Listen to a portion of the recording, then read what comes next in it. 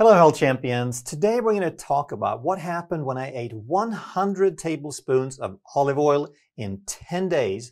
And I'm going to show you some blood work that I did before and after and explain the changes. Now, there are some popular trends with the Mediterranean diet where they talk about the benefits of olive oil because it's cholesterol free and it has monounsaturated fatty acids. Now, we've talked a lot about cholesterol on this channel, and how much you eat in the diet is really completely irrelevant.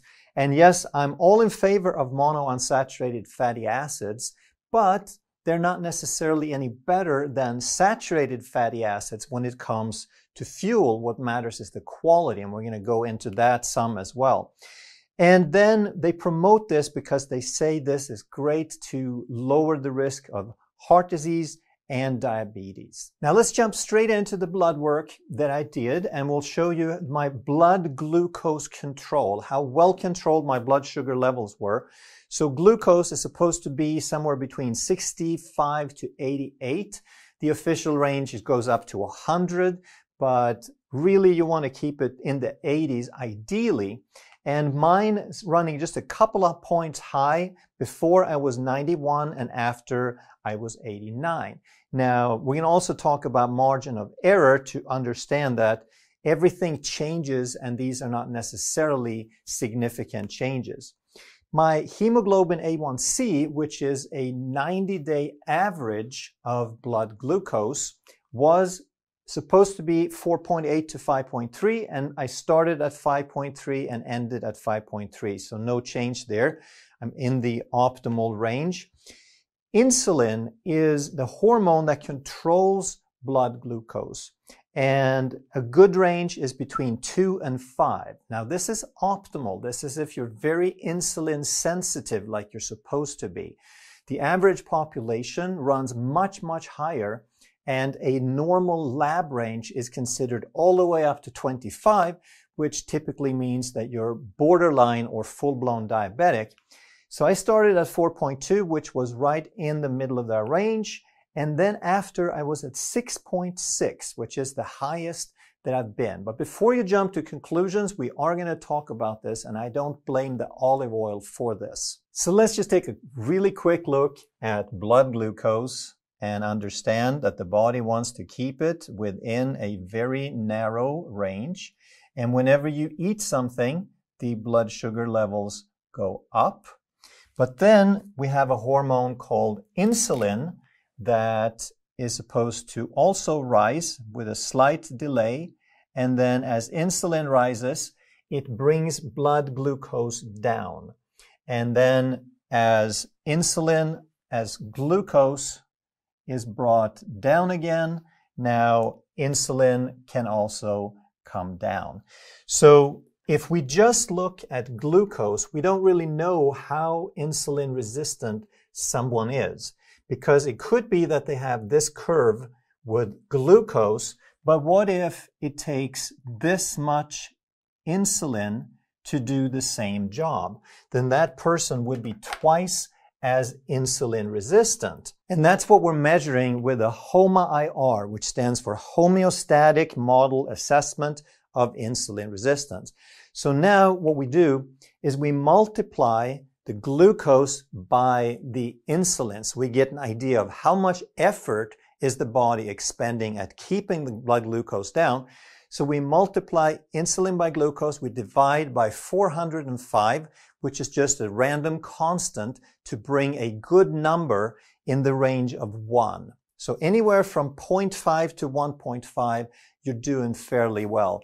And I started off at 0.9 and I ended up at 1.5. So I would still be kind of in the optimal range, but these are some of the highest numbers that I've seen for myself. And just as a contrast, if you recall, I did a video earlier where I fasted for 100 hours and I showed a strongly fasted blood work. And after 100 hours, I had a HOMA-IR of 0.12. And I'm not measuring that as something good. Lower isn't better. 1 is a good number, but it just shows you how dietary changes like a long fast can really have an impact on things. And while glucose and A1C don't necessarily change a lot very fast, things like insulin and HOMA-IR can change faster. Now, here is the #1 challenge with consuming that much olive oil. And that is that you have to find something to absorb all that oil. You have to find food that kind of acts as a sponge. And one dish that I found that's really good is tabbouleh, and another one is broccoli. These are very absorbent. So on this plate, you'll see over here, this is tabbouleh, which is parsley, chopped onion, chopped lemon, and I use pecan nuts instead of rice, and then you drench it in olive oil. So a single serving like this could hold as much as 3 tablespoons of olive oil. And then broccoli is also really good. You can drizzle it. If you cook it in the oven, you roast it, you can drizzle a good bit of olive oil on it. And then another one would be eggs and stir-fried vegetables. So an egg, if you stir-fry it, you can, or scramble it, then you can use up to 10 grams, like 2 teaspoons of olive oil per egg, and also put a good bit into the stir-fried vegetables. And another one would be eggplant. That is nature's perfect sponge for olive oil, and you can get a tremendous amount. Now, don't get me wrong, I'm not suggesting that you should try to drench your food in oil. It's just what I did because I had a goal. I'm not suggesting that's a great idea. But these are good examples of what you could eat if you're on a ketogenic diet and you're trying to get some good variety, some good vegetables, and keep the fat content high as well. And some of these dishes would even work if you're vegan. A few more foods that I tried was to stir it into yogurt, and I can't really recommend that. It was edible, but the olive oil kind of took over, and I didn't like that flavor so much. You can also use it with avocado. If you do a guacamole, you could stir in some extra olive oil. And of course, bread is another sponge. Now, I talk a lot about low carb, and bread does not fit into that. I tried bread once here on this diet because it's such a popular part of the Mediterranean diet, but I wouldn't recommend that on a regular basis. Now, 100 tablespoons of olive oil is a lot of fat. It's 1.5 liters of oil, 6.3 cups. And if you compare it to butter, it's actually a lot more because butter is only 80% fat and olive oil is 100% fat. If you weigh it, it's a little lighter than water. It's like 0.9 grams per milliliter. So it's 1,350 grams. You multiply that by 9 to get calories, which is 12,150 calories that I ate from olive oil in 10 days. Out of 30,000 calories, that was my total. That's about 40%, which may seem like a huge astronomical number, but there are places like Crete where they don't eat as much total olive oil, but 35% of their calories are coming from olive oil. And I had to hit my 100 tablespoons, so that ended up being about 65% more than they did. And as a result, I went from 195 pounds, which is already a little heavier than I want to be, up to 197. So I gained weight on this diet, and this was despite the fact that I increased exercise a good bit. Now, what I'm trying to say with this is, in a simple word, I ate too much. I overate. And this is really important to understand as we look at some of the results on the blood work, because it's not just the quality of the foods that you eat, it is also how much. When we break down the macros, I ate a total amount of 2,590 grams of fat, 888 grams of protein, and 535 grams of carbs. And I also did what they do in many of those countries. I had a glass of red wine 7 days out of 10. So when we look at the percentages of calories, we had 79% from fat, 12% from protein, 7% from carbohydrates, and 5% from wine. Another important part of blood work is to look at kidney function, adrenal function, and inflammation. So the primary markers here is sodium. And sodium is supposed to be between 135 and 142 milligrams per deciliter. I was 141 before and 138 after. And I assure you it was not because I ate less sodium. So we're going to talk about that. Then we have the second one is potassium. And potassium is supposed to be between 4 and 4.5. And now these are optimal ranges. The lab ranges that you get standard on your blood work are going to be much, much wider than this. And I was 4.5 before and I was 4.6 after. So just a slight increase above the optimal range there. And on most blood work, they're going to include the ratio between sodium and potassium. So you divide one by the other. And now you're supposed to be between 30 and 35. And I started off before I had 31.4 and after I was at 30.0. So what does this mean? Like I said, I didn't eat any less sodium. So this comes back to how the body regulates fluid. And as we filter the blood, we push a lot of fluid through the kidneys. We push about 200 liters of water through the kidneys. They filter that out. And with all that water goes all the sodium as well because it's dissolved in the water. And then the body reabsorbs 99.5% of all that water and 99.5% of all the sodium. So if I don't change my sodium consumption and my levels go down, that means that my body probably changed from reabsorbing 99.5 to 99.4 or something like that. I'm just grabbing some numbers. But what that means is also that potassium at the same time is probably going to go up because there's something in the kidney called the sodium-potassium pump. So we push the water out, and then as we reabsorb the sodium, for every 3 molecules of sodium we pull back in, we kick 2 potassium back out. So if we reabsorb less sodium, that means we're kicking less potassium out.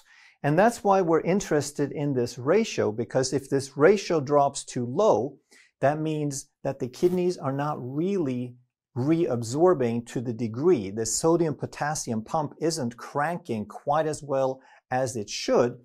And now that gets into the adrenals. So the adrenals are the little stress glands that sit on top of the kidney, and they make a hormone called aldosterone. And aldosterone is what drives this sodium-potassium pump.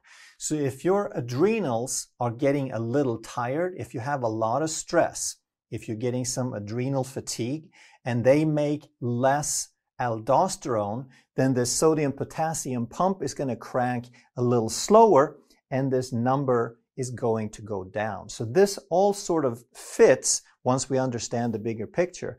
And one more marker we can look at is called chloride. And it's supposed to be between 100 and 106, and mine went from 103 to 99. So this also makes sense because, as you know, salt is sodium chloride, and they go together. You eat them as this white crystal called sodium chloride, and then it dissolves in water, but these guys, the sodium and the chloride, they still hang out together, and if you lose one, you lose the other. So you could see that we lost almost exactly the same amount of sodium as we did the chloride. So it's just more ways of understanding and verifying and seeing if things fit. And during this time, I did have a lot of stress. I had a lot of stuff to do. It was hard to get all the sleep in. And another interesting marker is called high sensitivity C-reactive protein. So this is a protein that the liver makes in response to inflammation. So anytime that number goes up, you have more inflammation in your body. And it's supposed to be really, really low, like 0 to 1, 0 to 0.99. And mine is normally 0.3. It's usually like 0.2, 0.3 something, very, very low.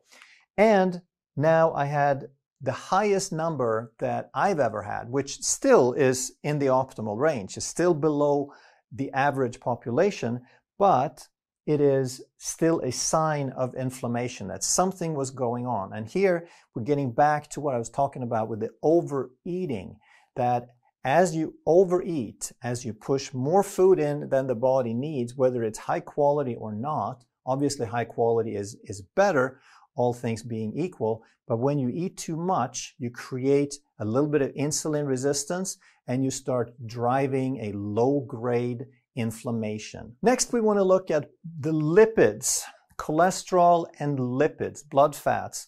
So total cholesterol is, in my book, ideal between 170 and 270. I've done some other videos around cholesterol, and the official limit is at 200, but I believe that if all other markers look good, you're totally fine from about 170 to 270.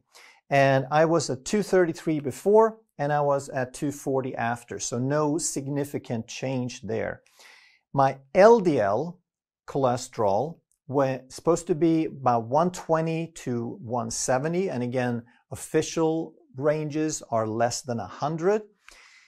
I started at 146 and I went to 161. So it went up slightly, but not really significant. And we're going to talk about significance also. My HDL went from 69 to 69, no change, and a good range is from 55 to 75. And then we have triglycerides, which is the blood fats, how much fat is floating in your blood. And most people believe that if you eat 100 tablespoons of olive oil, you're just saturating your body with liquid fat, that would raise your blood fats. But that's not how it works, because the blood only transports it to the cells. And if the cells are not resistant, if you are metabolically sensitive and flexible, the cells will soak up those blood fats, those triglycerides, and they don't stick around in the bloodstream. The time that your triglycerides go up is if your cells are resistant. If they're insulin resistant, they're resistant to fuels, and now your triglycerides have no place to go, and that's why they would go up. So a good range is between 50 and 90, and I started out at 65, and I went to 62. And I put a little asterisk there because we're going to look at this on the next slide as well. But basically, there are no significant changes here. And you want to understand blood work, that if you get blood work and you run a baseline and then you make some changes and you follow up in 3 months, you want to celebrate positive changes, but you also don't want to nitpick.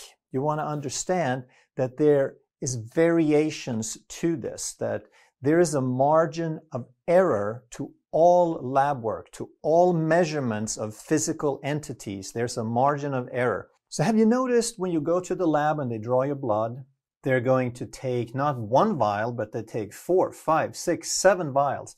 Why is that? Because depending on the different panels that you want them to examine, they're going to send it to different departments.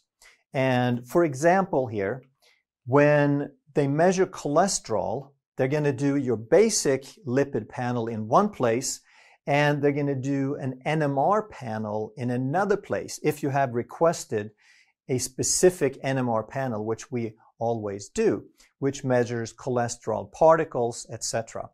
But here's the point, that cholesterol, total cholesterol, is something that they actually measure. They don't calculate it, they measure it. And in one lab that did the regular measurement, we got 240. On the other one, we got 239. So these were very, very close. Only about a 0.4% different. That's excellent. Now, when we look at LDL, low-density lipoproteins, then I marked that in yellow because this is not something that they measure. They calculate LDL because it's much too complicated to try to measure it on a standard panel. And at one lab, they measured it or calculated it at 161, and another one calculated at 154. And they calculate this based on total cholesterol, HDL cholesterol, and triglycerides, which we're going to look at next here. So now we have a 4.3% error, which is still quite reasonable. But if you had gone to one place and it's 161, and you had another test at a later time and it was 154, you can't assume that it changed because it's within the margin of error. HDL was at 69 in one place and 72 in another lab. So again, 4.3% error. So cholesterol, HDL, and triglycerides, they measure. So even though it wasn't a calculation, they actually measured triglycerides. Here's the 62 with the asterisk. This is what they found in one lab, and another lab they found 77. So again, nothing earth-shattering because they're both in the optimal range, but the point is that even though it's something that they measure from the same blood sample taken into two different vials, but from the same vein on the same minute, we get a 24% difference. So there's a margin of error built in. And a lot of the small, subtle changes that you see on blood work aren't really changes. They're just within the margin of error. And this is why you don't want to nitpick blood work. You don't want to look at a tenth or a single point and try to conclude that something changed. That you want to understand the bigger picture and you want to see trends and tendencies over time. Now, the markers I'm showing here, the cholesterol total, the LDL cholesterol, HDL cholesterol, and triglycerides, these are all part of a standard panel. And even though my insulin resistance changed a little bit, there's really no significant change here. And this is why these markers are relatively useless in terms of understanding inflammation and heart disease risk. What we really want to do is a much more detailed cholesterol panel called an NMR. And here we measure the particle number, the number of LDL particles, because it's the number of particles that increases the risk and the size of the particles that increase the risk. So a large number of small particles is a bad thing. And there's very difficult to come up with an optimal range here. The standard range is that you have less than 1,000 particles is a good thing. I think it can be a good bit higher if your particles are large, but still fewer particles are better. I started out with 1,232 and afterwards I had 1,726. So that's not a good trend. When it comes to the number of small particles, meaning they're measured in nanometers, and the number of particles less than 20.5 nanometers is considered small. Again, they recommend that on the official range, they want that less than 500. I think it's much better to look at a percentage of those particles than the absolute number. But again, less is better. And I started out at 200 and I went to 613. And again, these are probably the highest numbers that I have ever seen. When it comes to the LDL size, 21.5 and up are good numbers. So again, 20.5 is the cutoff. Anything bigger than that is better, but you really want to try to get into the 21.5 range. I started at 21.6 and I went to 21.4. So a slight decrease in size. And here's one of the more important markers in my mind. They don't list this on the blood work itself, but if you take the number of small particles and you divide it into the total number of LDL particles, you get the percentage. And I would like to see that under 20%. You can get it even lower. I've been down as low as 6 or 7%. And Before the blood work here, I was at 16%. And again, these are things that fluctuate quite a bit, more actually than the milligrams that you usually see on lipid panels. But I went all the way up to 36%, which is probably the highest number that I have seen. Now let's talk a little bit about monounsaturated fatty acids versus saturated fatty acids, because monounsaturated, which is the vast majority of fat in olive oil, is monounsaturated, and that's why they say it's so great for you, which I agree with. I don't think there's any problem with it, but they also villainize the saturated fatty acids, and they say that those are horrible. And I don't believe that. I think that monounsaturated and saturated, if they come from a good quality source, are equally good. So if you eat organic extra virgin olive oil, or if you eat organic grass-fed butter, I think they are equally healthy. Now, some people are going to say, well, look at your numbers here. You ate all this olive oil and your numbers got worse. And the carnivores are going to say, oh, it's because you ate the olive oil. It's a plant product. That's terrible. And the vegans are going to say, no, it's because you also had eggs and meat. But here's what I believe. I think they're equally safe. And the reason my numbers got worse goes back to what I said before, that I was overeating. That was a lot of food to cover. And then when you stuff your system, when you almost force feed yourself, you will make your cells more resistant. You will drive up inflammation a little bit, even if it's perfectly good food. Now, here's something we want to understand about time frames. So I do these things for 10 days because that's as long as I can stand doing something extreme. And we want to understand that we all have a genetic tendency towards something. We have a genetic tendency toward insulin resistance and toward various conditions. And we also have a lifestyle. And these two factors, they kick in from birth. So if you're 50 years old, these factors have been in play for 50 years. They have been moving you in a certain direction for 50 years. And then when they do a medical study, they could give someone a medication, they do a placebo group and so forth, but then they have to wait. They have to run these things for a period of time. And ultimately what they're trying to do is to reduce the risk of heart disease, and they're looking for a change in what they call cardiac events, less heart attacks, basically. But if we've already been going for all of our lives so far, it's very difficult to make changes in a short period of time. So even though a lot of these studies go for several years, that's very often not even long enough to really discern if they make a difference. What you can do is you can look at the markers. You can look at the blood markers that we know indicate this. And now you can make changes in days to weeks, which is what I'm showing with these little experiments. Now, here's what you need to understand, that when I do a little stunt like this, we have an N of 1. The sample size of this study is 1, which means it's not very relevant at all. If we called it a study, it would be a really bad study. And furthermore, even if it was something valid that we found out, if we just have one person, that may be different from another person. So just because something worked for me doesn't mean it's going to work for you.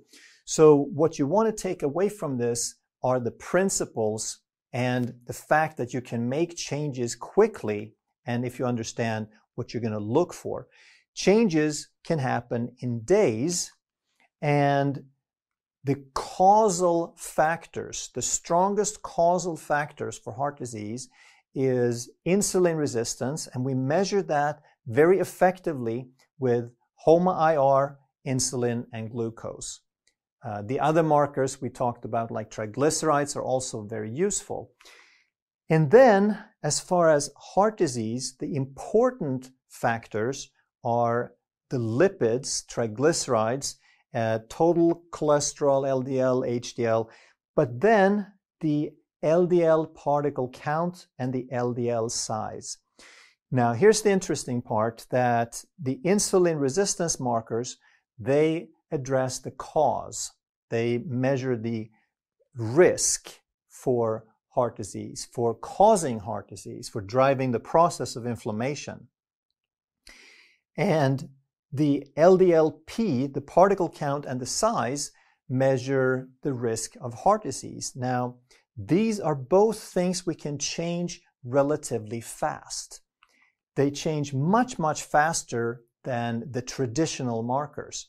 And just to prove that point, I don't know if you guys saw the 100-hour fast that I did and I reported in a video, and my home IR went from 0.7 to 0.12.